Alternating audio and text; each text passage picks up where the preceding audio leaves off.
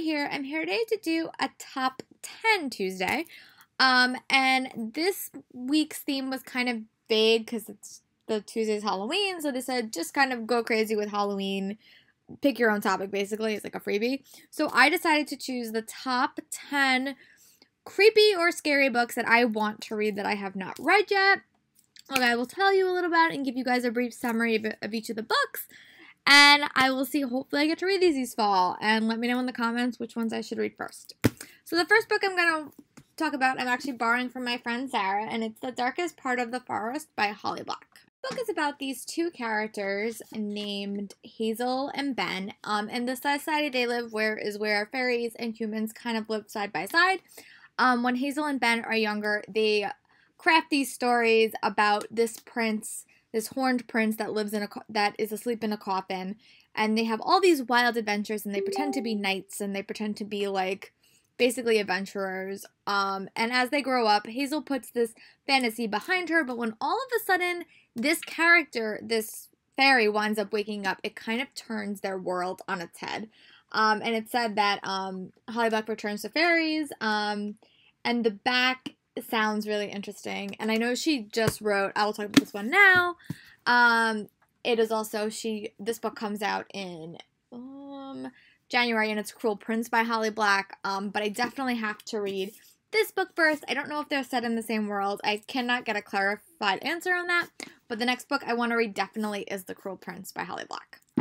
It's about a character named Jude, and when he and his sisters, their parents are brutally murdered, they are forced to return and live in the high court of the fairy. 10 years later, Jude wants nothing more than to belong there despite her mortality, but many of the fae despise humans, especially Prince Karen, the youngest and wickedest son of the High King. To win a place at court, she must defy him or face the consequences.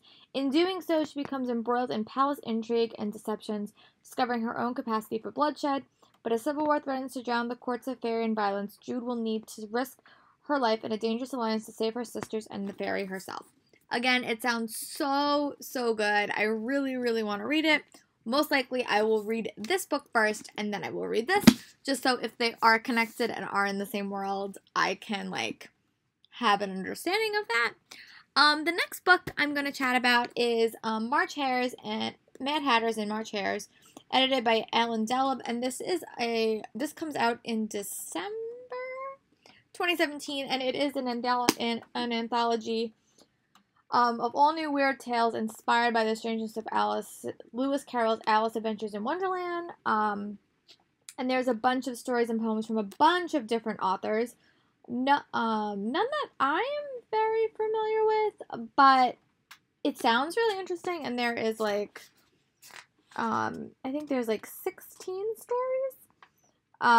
There's Introduction, Gentle Alice, My Own Invention, Lily White, Conjoined, Mercury, Some Kind of Wonderland, Alice, All the King's Men, Run Rabbit, In Memory of a Summer Day, Sentence Like Summer, Worry Worry, Eating Alice's Cake, The Queen of Hats, Comfort One Way, Flame After the Candle, Moon, Memory, and Muchness, and Run Rabbit Run. So that sounds really interesting, and I did get this at New York City Comic Con, and I would love to read it and give you guys my thoughts. The next book I'm going to chat about is a book that I got last year from New York City Comic Con, and it's The Diabolic Miss Hyde by Violet Carr. And this is Magic, Mysteries, and Romance in the edgy retelling of the strange case of Dr. Jekyll and Mrs. Hyde, in which Dr. Elizabeth Jekyll is the daughter of the infamous Henry. So this book follows the daughter of Hyde, and I think she's both she's a dark secret, and there's a killer on the loose. It sounds really, really good. I know that this is the first book, and there's a couple of more books in the series. But again, it sounds so interesting, and hopefully I'll get to read it soon. And this book is a book that I got from the library, and it's A Dangerous Magic by Donald Hodeman.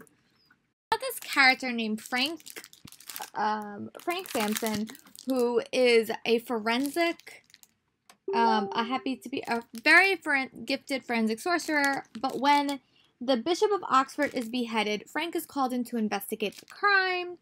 But when he learns that the head that he found is not the head that goes with the body, some complicated things arise, and he has to deal with that, and then the Catholic Church is breathing down his neck, And he is determined to close the case, but when he has to deal with Dart's magic, it gets even more complicated.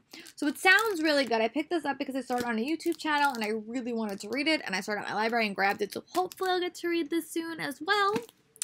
The next book I hope to read is The Unbury Carol by Josh Malerman, and this does not come out until April, I think. I'm sorry. Yes, Carol Evers is a woman with a dark secret. She has died many times, but her many deaths are not final. They are comas, a waking slumber indistinguishable from her death, each lasting days.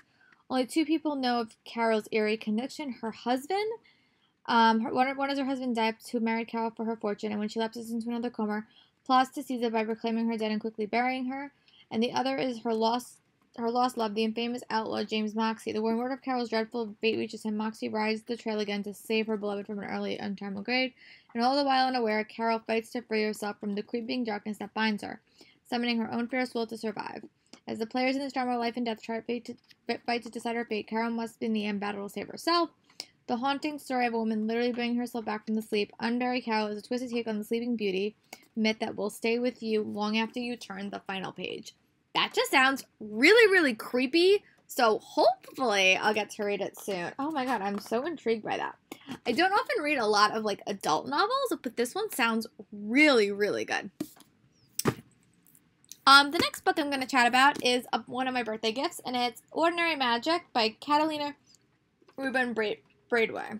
This book is, in a world where having magical abilities is considered normal, Abigail Hale's life is about to get a lot more interesting.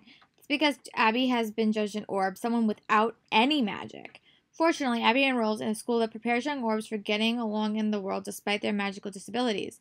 But with treasure hunting kidnappers to avoid, hungry goblins lurking in the shadows, how to be ordinary is one thing. Surviving the school year is another. I believe this is actually a standalone, but it sounds really, really cute. And I have been on a magic book kick recently, and this just sounded adorable. Another book that I have talked about a lot is The Hazelwood by Melissa Alpert. This is, from what I understand, it's about this girl and her mother, and they wind up, their grandmother was the popular writer of, fairy tales, but when their grandmother dies, her mother is stolen away, and Alice has to go to this mystical world and try to get her mother back. It sounds really, really good. It comes out in January, and I really hope to read it soon. It's another fae book or fairy tale book, and I really hope to read it. Another one that I really definitely hope to read soon is Hunting Prince Dracula, which is the sequel to Stalking Jack the Ripper. I really loved Stalking Jack the Ripper, and this is a monster of a book. It is at least twice the size of Hunting Prince Dracula, so I hope to read this soon as well. And this takes place in Romania, and it is where Audrey and her sharp-witted companion, Thomas Cresswell, must unravel the cryptic clues that will lead them to the Shadow-like killer, living or dead. That sounds exciting. And the last books I'm going to talk about in this video is Kristen's White and I Darken. I know that the second book is already out, but I got this signed to me from her through at Books of Wonder. And this is a retelling of The Impaler. And I heard it's really, really good. And this book just looks adorable. So, not adorable. The cover looks really, really pretty. But I know that this is definitely a harsher, creepy book, but I'm really excited.